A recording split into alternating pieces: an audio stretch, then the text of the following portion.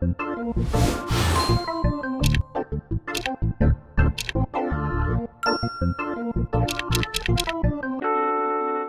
grandfather and great-grandfather started Junction Auto in 1931. If you want to pay more, that's your business. If you want to pay less, that's my business. So my videos, I take more of like the silent cartoon approach. You know, you'll just follow a guy around, he'll have some wacky adventure, and then, you know, become a better person, or maybe not. You know, just have a good time. So it's, you know, it's open to everyone. So it's not like if you don't understand English, you won't understand the video or something like that. It's just a good fun thing for people of all ages. Because, you know, I'm 20 and I'm still playing with Legos, so no big deal. But over the years, I've been on YouTube now for 4.5 years, and overall I've added up to 63 million views as of like lunchtime today. A typical day now is 125,000 views.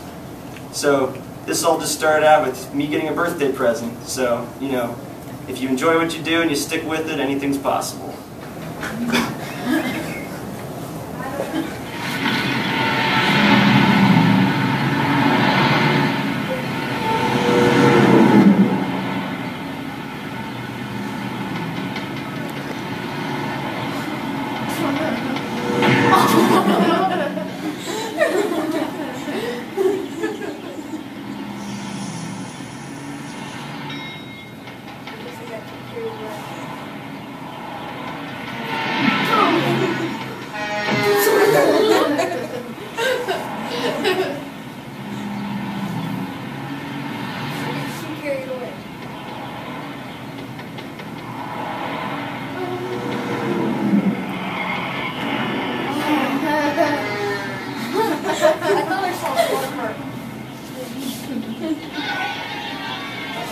This video here took 4,000 pictures to make.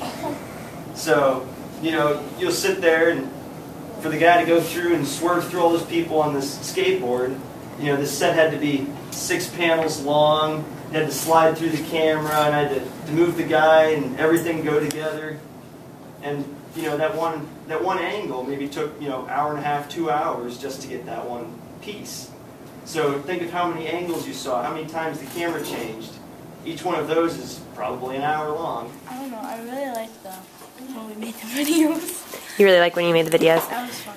And what about like his presentation stuck out, I guess, for you, would you say? Oh yeah. I guess showed him videos of how he showed how the different steps to do it. And then there's other techniques that go beyond animating, such as masking, they call it, and that's where when the pizza was flying through the air, anyone wonder how I did that? String? You could do string, but another thing I have is that, you know, that pizza was just a pizza on a stick. I just held the stick in front of the camera, and then I took it out on a computer. So there's different ways of doing it, but I certainly started out with string and tape and everything like that. It's just things you learn along the way. String wires each other. Yeah, or if you animate with string and the guy's jumping, you know, if he's on string, he'll be swaying back and forth and you can't get a good picture. So if it's, you know, on a rigid support, you're good to go. Okay, keep going. Keep going.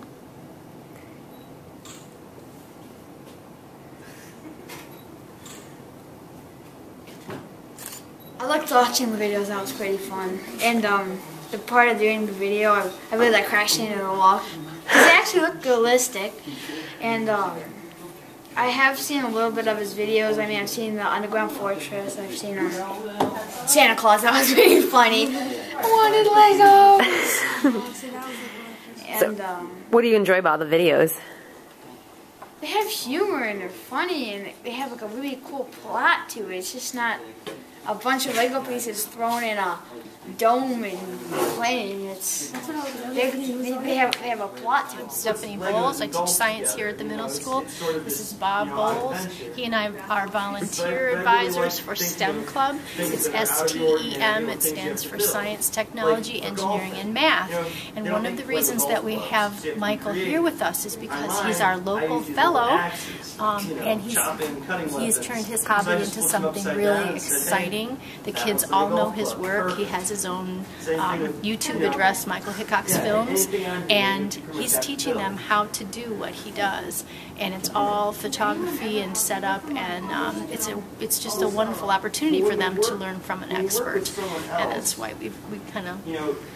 Can I add anything? Like what specifically you think is kind of important for having him kind of show the kids this business? Well, it's important for them to find out how much work it can be, even though it's a hobby and fun. He's explained very well that it's taken him many, many hours to create these, and to come up with ideas one after another has to be more difficult. And we want them to learn to use the computers. That's part of the reason I'm here, because I used to teach computers before I retired.